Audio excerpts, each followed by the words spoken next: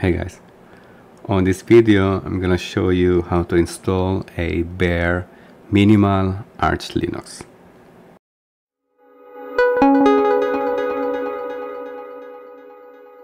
Of course, the first thing you need to do is boot into your system, boot into your USB.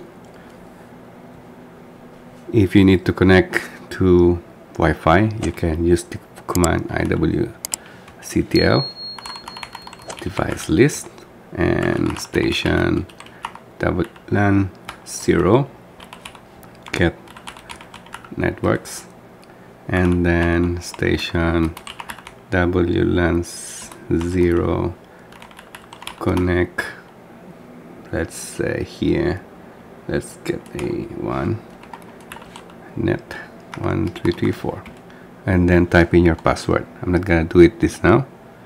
Then after that you can type the quit or exit. To quick way to test if I have internet, archlinux.org. Good. Now I need to prepare the disk.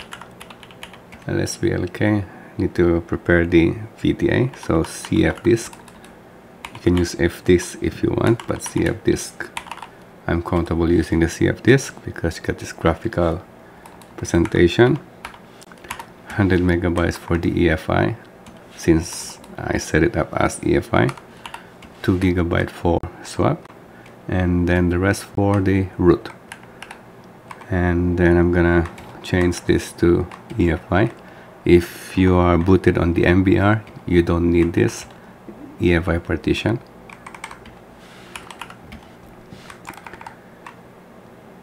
Great. Clear.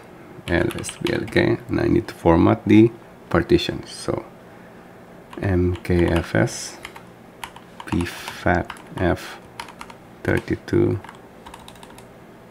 dev vda1 mkswap dev vda2, and then mkfs ext4 dev vda3. Now we need to mount this partition dev vda3 mnt. Now we need to create a directory for the EFI. Goes into boot EFI, and then mount the EFI vda1 to mnt boot EFI, and then activate the swap. Swap on dev vda2. Now before you pacstrap, better to edit the pacman.c configuration to enable the parallel downloads. Now for me 5 is enough. This should be fine. And then pacstrap mnt base linux firmware, and then the ucode. If you have Intel CPU, then use the Intel ucode. For me, AMD ucode is fine. This shouldn't take long. Of course, depending on your internet connection, it should take about a minute or two. I'm just gonna fast forward the video here. Alright, that didn't take long. Let me just clear. And then of course we need to generate the fstab mnt to mnt etc fstab, and after that you can arch-chroot into mnt, and then we need to install network manager grub.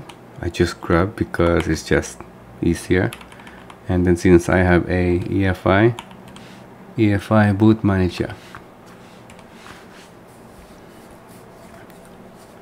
Great, clear. Then enable the systemctl, enable the network manager to get a internet connection including Wi-Fi connection, and then need to install the grub install target equals times 86. Since I have the EFI 64-bit, EFI directory need to assign because I chose a different default. And then if you want to add a bootloader ID, may do so. Very good. And then we need to regenerate the grub. Boot grub cfg. And after that, we need to assign a password for the root. So I'm just gonna assign here password, and then exit. Mount A. Ignore this. This is for the USB. And then you can reboot and pray. No joke. It should boot. There you go. So you can then install, log in.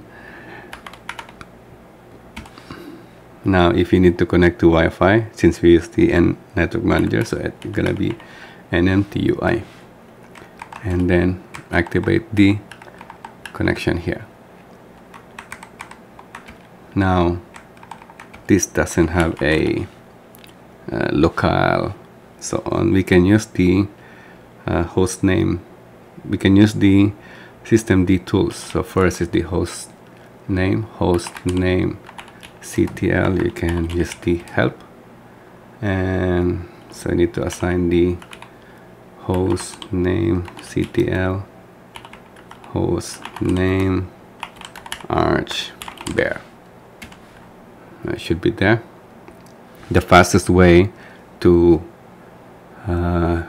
log into this new host name is you can exit, or you can do the source, but exit is much faster.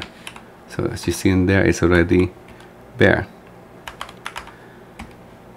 Okay, and then after that you can do the locale ctl. Now if you're happy with the lang c utf8, that's best. And if you need to set, of course, a key maps or layout, it's locale ctl. But the quickest way is, I don't think we have nano here. No. So pacman s nano first. Need to install the nano etc locale.gen. Now you need to uncomment, of course, your locale, desired locale. For me is this one, and then after that locale gen. Now general complete, and then time and date ctl. So this is on UTC, so you can use the help, which is set time zone. Okay, so time date ctl set time zone. For me, I know is Asia. So, and then we can check again the time date ctl. Now it's in local time. Okay, and of course I will end up with a quick Neofetch. Everybody loves Neofetch. See, 148 packages and 150 megabytes. All right, I hope that helps you. So now you know it's easy to install Arch. See you again next time. Bye.